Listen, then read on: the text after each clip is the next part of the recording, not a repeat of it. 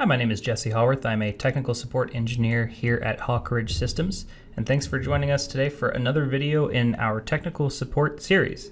Today we'll be going through the issue of locked subscription areas within the SOLIDWORKS customer portal. So although this particular account is not locked at the moment, here's a brief illustration that shows what the issue looks like. Essentially, padlock icons prevent you from accessing subscription areas of your account, such as downloads and updates where you can download service packs, or the knowledge base. If your license does maintain an active subscription, we find that this problem most often occurs when an account is not associated with the latest version of an asset. This issue should be resolved by registering your license as an up-to-date product version. To accomplish this, we first need to navigate to the Register My Products link, which is found here. Once you've started the registration process, you should see an area where you can input your subscription serial number. You'll want to type your full serial number here, which is 24 characters long.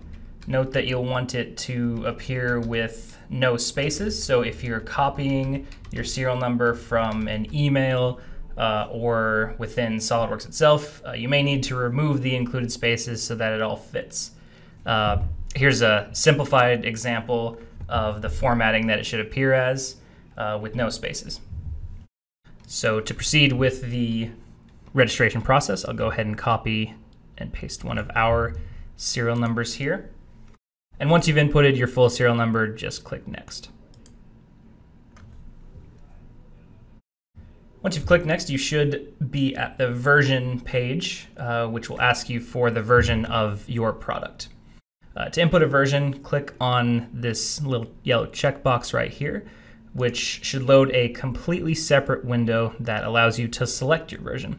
Some browsers, such as Chrome, which is what I'm using now, may not load this window fully sized, so you will potentially need to resize it. Once the window is fully visible, you will see a potentially long list of selectable versions. For the purpose of unlocking an account and resolving the issue, we will want to select the most up-to-date version that is listed, which at the time of this video is SOLIDWORKS 2017. Note that even if you are not intending to download this particular release, registering your product as an up-to-date version will not prevent you from downloading or installing less up-to-date versions of the software. So once you've selected the most up-to-date version applicable, just simply click OK. Note that if you don't see the most up-to-date release listed here, then you may need to navigate to the next page of products that is listed by checking up here and clicking on the Next Record button. So once we've selected the most up-to-date version, you'll see that the changes that we implemented are recorded here, so we can click Next.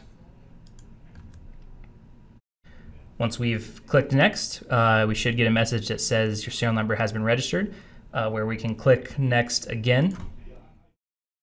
And this should take us back to the main page of the SOLIDWORKS customer portal. So at this point, you should be able to access all the subscription areas of your customer portal account, such as downloads and updates, knowledge base, enhancement requests, things like that. If you find that this isn't the case, please feel free to contact Hawkridge Systems technical support, and we can work with SOLIDWORKS to figure out what's going on with your account and resolve the issue. We can also potentially get you a download if you are looking to actually download the software but are being prevented from doing so. Thanks everyone for your time. I hope this helps. Feel free to check out our website or the rest of our YouTube videos for more troubleshooting tips and tricks. Thanks and have a great day.